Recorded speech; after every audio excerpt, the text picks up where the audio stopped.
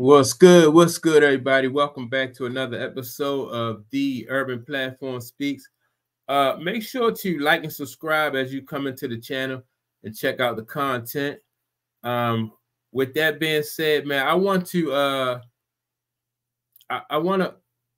speak on the fact that like what I said about Choke No Joke. He just made a statement on the show. It was Comedy Hype. He just made a statement on the show Comedy Hype, and his statement was the fact that he spoke about Damon Dash losing, like having to pay like what $10 million to in back taxes and child support.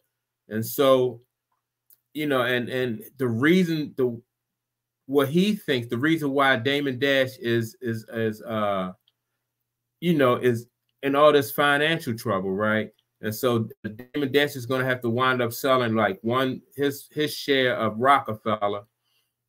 Right now, that's on hold. I think the judge granted a temporary hold on that situation, but eventually he will have to sell it so he can pay off his debts to like I said, for child support and for also taxes that he owed in New York.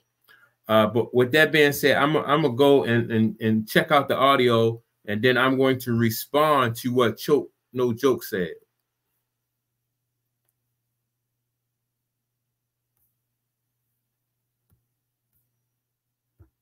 Is he really a boss? Of course he's a boss. He's been a boss. You know what I'm saying? This doesn't take away from when he was CEO of Rockefeller, when he was CEO of Rockaware, when he was CEO of American Magazine. All the, this to me does not define that he's no longer a boss, right? Because we know that if he was to mentor or consult people, he can do that and they could be successful. Only reason Dame is in the position that he's in now is because Jay-Z, Steve Stoute, Lance Rivera, well, Lance is the one that told us that they all made a conscious effort to blackball down Dame and suppress anything that he does. Why is that? Okay, so let me comment right there, right? And so I said this made the same statement a few days ago in my video that like Damon Dash is being blackballed, and the reason why he's being blackballed is because certain people in the industry don't like him. He's people see him as arrogant, and loud, and they don't like him. Some people say he even did, he did people dirty, which that may be true, right? But it's not like Jay-Z and Steve Stoute, like they haven't done people dirty either. I'm only just, I'm just pointing this out because sometimes, no matter what you do, as far as like, like you can't burn bridges when it comes to doing business. And I think because of the, Dame Dash's attitude and the fact that he's arrogant, he burned bridges and he rubbed some people the wrong way. And now, you have people who are making like a conscious effort to blackball him. And like Choke No Joke said, they don't want to see Dame like be successful at anything. So anything that he tries to do, they're going to try to shoot it down or try to destroy it or bring it down. And so let me get back to this audio, and I want to comment on some more of what Choke No Joke has to say. Because Jay-Z wanted to go on to be this billionaire, which was Dame's dreams. Go back to any of the old interviews that we did in early 2000. Dame is the one that coined the phrase of wanting to be a billionaire. These dudes wasn't talking about billionaire; they were still talking millions. Yeah. See, all right. So I want to just comment on that also real quick, right? Because of Dame Dash's arrogance and the fact that he's outspoken the way he is, I think that would hurt him too, because sometimes you can't let people know what your plans are, what you're trying to do.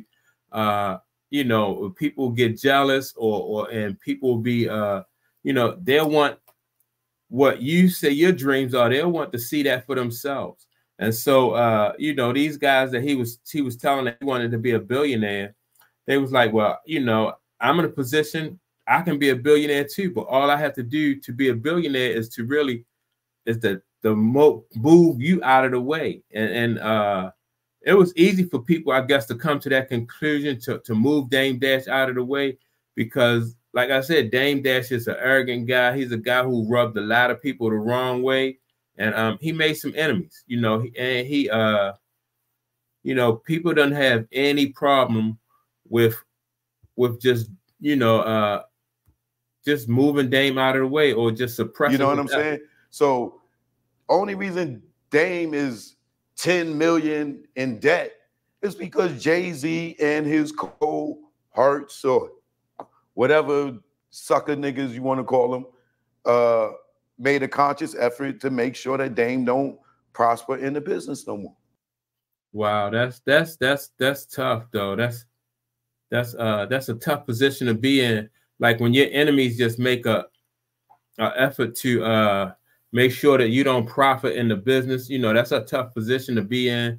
And I don't get why, you know, like, I understand like you got to be yourself, right?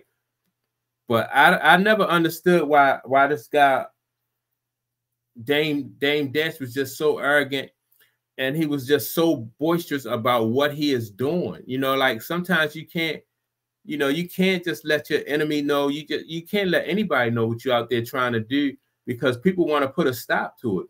And now I think, like, as far as like in the entertainment business, I don't think Dame Dash really have anything, you know, anything that he really coming, not much of anything. You know, I think because they're standing in his way, it's going to be almost impossible for him to accomplish anything in the industry. But that's my take on it. I think it's a hard lesson learned. You know, I think you just can't go around burning bridges. I think you just have to, you know, you gotta pick your battles, you know, and be, you know, you be careful of what people like you rub the wrong way. And like I said, you know, with that being said, make sure to like and subscribe. Also, don't forget to leave a comment, and I will check you all out on the next video.